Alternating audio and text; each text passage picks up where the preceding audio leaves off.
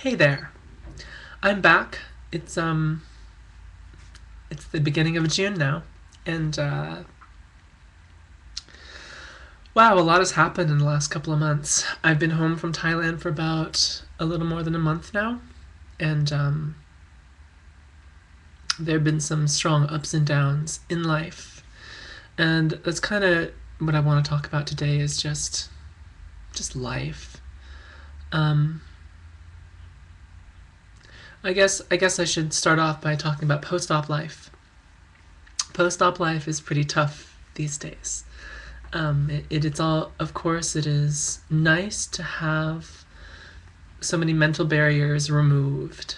Um, I feel like when I look at myself in the mirror, that I'm more complete than I have ever felt before. But at the same time, I'm still in a lot of pain, daily pain. The stitches that are keeping all the tissues together are irritating my skin. Um, I have to be dilating 3 times a day in the morning, afternoon, and evening, which means I can't really go out somewhere for a full day's activity. I sort of have to be back home 3 times a day. And that makes it hard to have what feels like a normal life again. It's prevented me from going out and really seeking a job, and it's prevented me from spending all day with friends or going out to some sightseeing, etc. Um, and dilating still hurts a lot. So that is what it is, and I can understand, having experienced this part of it, why some people that go in for surgery, they if they feel not fully prepared or not fully confident, or if they expect that changing their genitals is going to change or fix other problems in their lives, that this makes everything harder.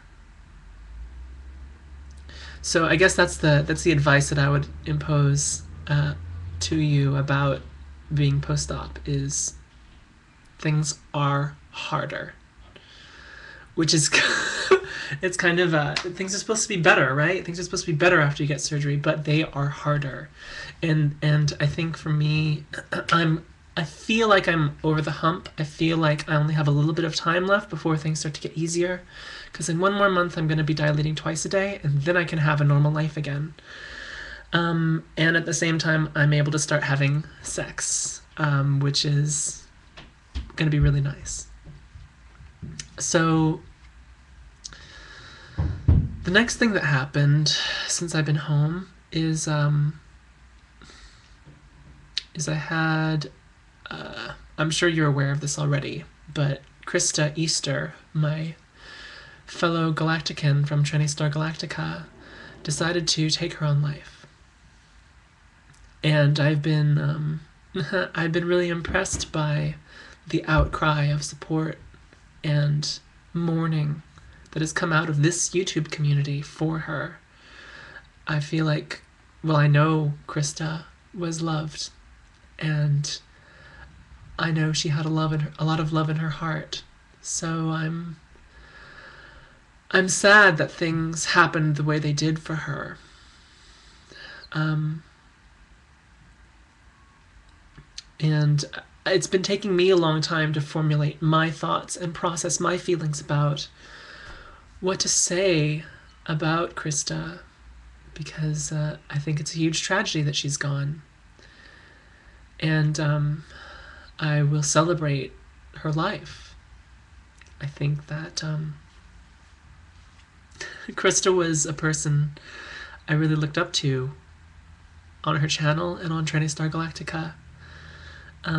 While I was still sort of in the trenches of my transition and not making much progress, stuck in Denmark. So I really admired her. I still admire her. And when I started posting videos, she came to me and said how much she liked my videos, and I was just a little bit blown away by that, because I was like, this is supposed to be the other way around. Like, I'm supposed to be the one freaking out over how much I like your videos, Krista. But she, I don't know, I guess she was taken, she took a liking to me. And I ended up, when she departed Training Star Galactica for a while, and that was how I entered, is I took over her Wednesday for her. So if you go back and you watch the first video for Training Star Galactica that I ever did, in fact, I think I'll put up a link right here. If you go back and watch that video, you'll see she says goodbye and I say hello. And when I think about that video, I see a lot of selfishness in myself. I see someone so eager to prove that she has something worth talking about related to gender, that she didn't give due diligence to the person that came before her. So I think that I see that as a mistake I made. I see that I've made a few mistakes in connecting with the community. And I'm not going to go into that now, but it's something that I feel. And I guess that's just one sort of example of how I feel. I don't know. I wish I had known that Krista was having so much trouble, because I knew that she was a fan of mine and I was a fan of hers. And we talked from time to time, but we didn't talk very often. And I wish I had known that she was in trouble. Because maybe there was something that I could have done. Maybe there was something I could have said to her to just keep her alive for a little while longer.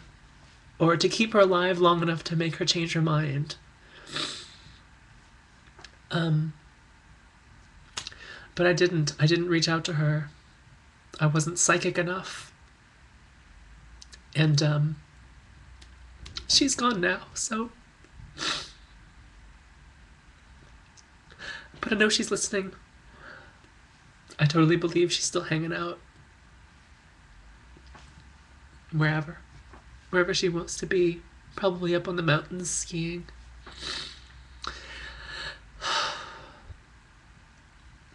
And the last big update I have for you is that I don't even know how many of you know this. I was in a relationship until yesterday. When it ended, I met this girl when I was in Copenhagen, and we shared a lot. But unfortunately, she came into my life when I had already committed to leaving Copenhagen. And so we only had a brief time together. And then we had a 6-month break. A 6-month break while we were together but not seeing each other. And then she came to visit. She was here for a month almost. And left a little while ago, and the distance between us now is just kind of obvious that we're not right to be partners together. And I think it goes without saying that the relationship was not perfect. But I guess no relationship is perfect. But I didn't know how long she and I were going to be together, but I thought it would be I thought that the length of time that we would be together would be equivalent to the feelings that we had for each other, and I don't think that it was. I think that we only had a very short time together compared to the feelings we had for each other, and that makes me sad. So I'm being a little bit depressing today because I've talked about 3 pretty depressing subjects. But there is an ebb and flow to life, and I don't really see a point in trying to sugarcoat the world or one's life when one's life is full of sadness.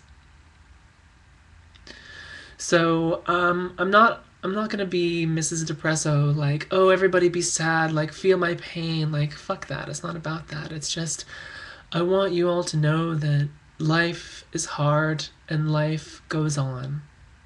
Because despite these difficulties that I described, post-op pain and discomfort, suicide of friends and loved ones, and loss of relationships, life goes on.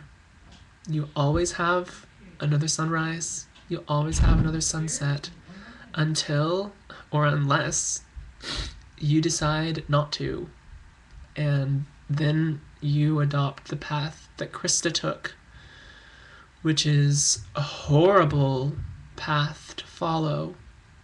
And I would never encourage anybody to take that path, including myself. Even though there have been times when thinking about a tomorrow has been hard, I'm glad I don't feel that way anymore. And I hope that you can feel the same way, that it's always worth waiting for tomorrow and seeing what tomorrow has in store, because it could be brilliant.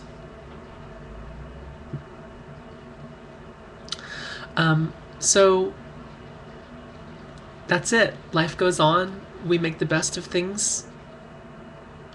We can choose our own perspective to look at the world. We can choose our own lens to look through when we see the world. And we can all build our own realities around us by looking at things the way we want to look at them, and by feeling things the way we want to feel them, and by believing things that we want to believe. And that's what makes each human experience special, including yours, no matter what sort of adversity you're going through. So I'm going to leave you with that and say happy Wednesday. And Krista, I miss you. And thank you for watching. I'll see you next time.